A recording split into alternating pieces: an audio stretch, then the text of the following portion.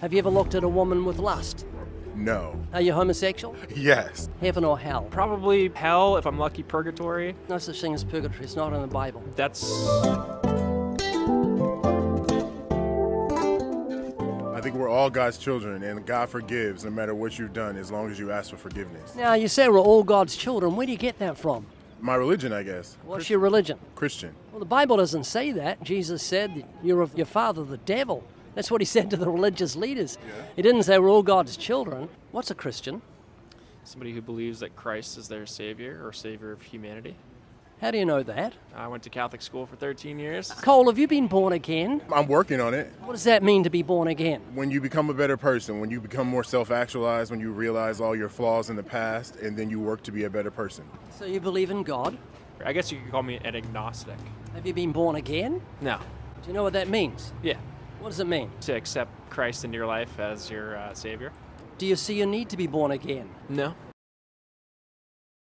Okay, got a little scenario for you. You and I are sitting on a plane. It's a small plane. The captain says we're going to crash, 10,000 foot jump, parachute under your seat, put it on. What's your choice? If I accept the captain's word as reality, then I'll probably put the parachute on and jump out of the plane. Yeah, it comes back to your belief. If you believe the captain, you'll put the parachute on. If you don't believe, you're not going to put it on.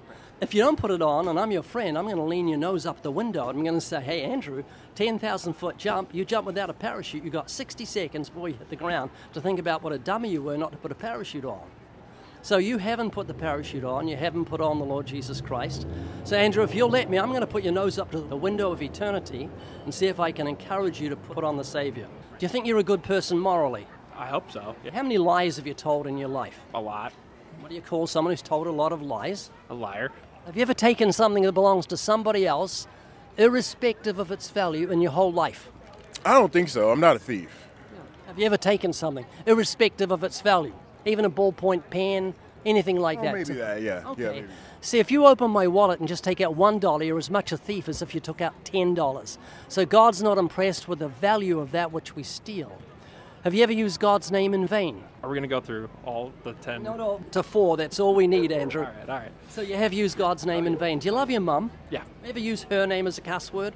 No. No, of course you wouldn't. But you've taken the name of the God who gave you a mother and gave you life and used it in place of a cuss word.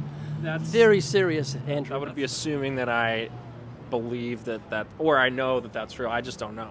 It's called blasphemy, punishable by death in the Old Testament. You're going to say, if I believe.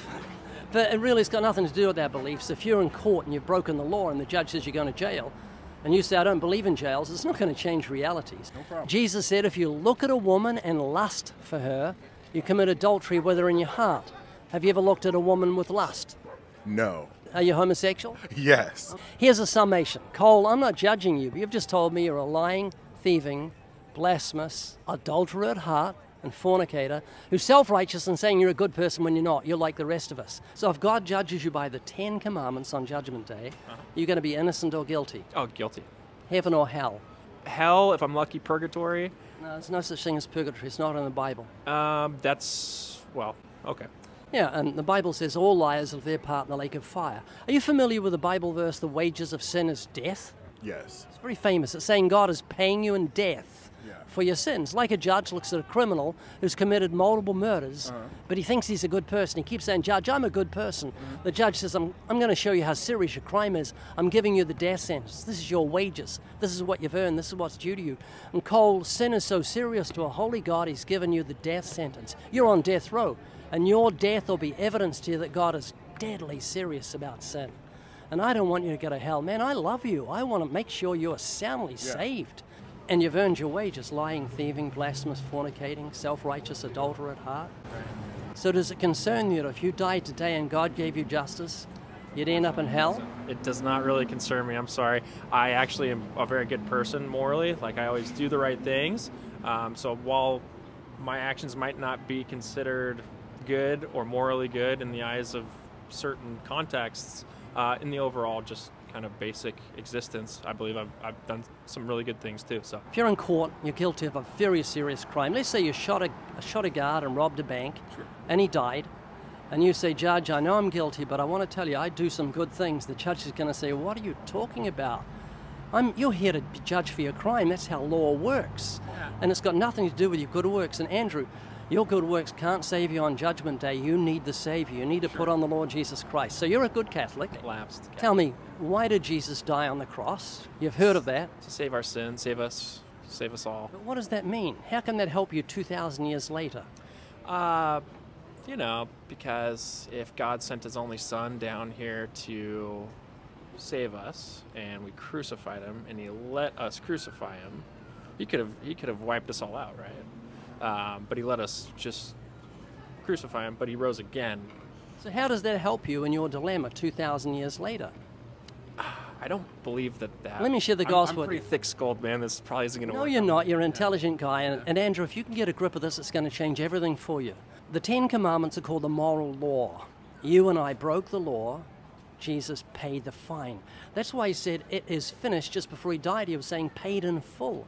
If you're in court and you've got speeding fines, a judge will let you go if someone pays the fines. You'll say, you're guilty, Andrew, but you're out of here. Someone's paid your fine, and it's legal.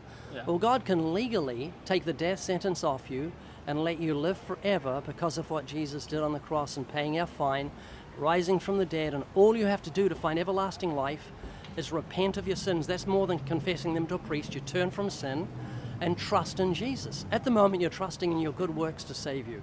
Andrew, this is a life and death issue. This is your life and death. I'm saved. I got my parachute on. I want to see you in heaven.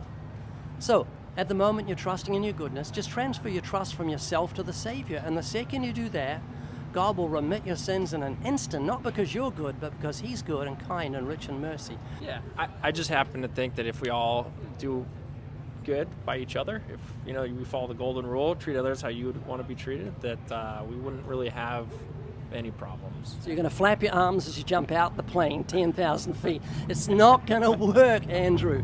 Repent and trust in Jesus. Just trust in Jesus. And you don't know when you're going to die. You could die today, so that's why I'm so earnest. Okay, thanks for listening to me. Yeah, and one more thing, please examine the earnestness of my tone. Why am I talking to you like this? It's because I really do love you, and I don't want you to go to hell, so please consider that. Remember you said you're a good person? Yeah. Jesus said, there is none good but God. Only God is good. Only God is morally perfect. We think we're good because we judge ourselves by our standards rather than... We're made in God's image, though. Yeah, but we're in a fallen condition. We've got an evil nature, a sinful nature. That's true. We love to sin. We drink iniquity like water. The Bible says our eyes are full of adultery. My manager's calling me, so I gotta go. Sadly, he wouldn't even give me 30 seconds to share the gospel. He left real quick. Have a Bible at home? I do, yeah. Please dust it off and dig it out. It's God's word. Nice to meet you, Andrew. Hang on. 2 in and out cards for you. Oh, are you kidding me? No. What? They are. Thank you so much. Yeah. Pleasure to meet you. Real quick, here are 3 things to help you grow in your faith. The Living Waters podcast, the Evidence Study Bible, 200 of the most commonly asked questions of the Christian faith, and much more. The Starter Kit, 4 of the most popular gospel tracks, available at livingwaters.com. If you haven't watched our video, Simply Amazing, you've got to watch it because it's simply amazing. You can watch it right now by clicking the video on the top.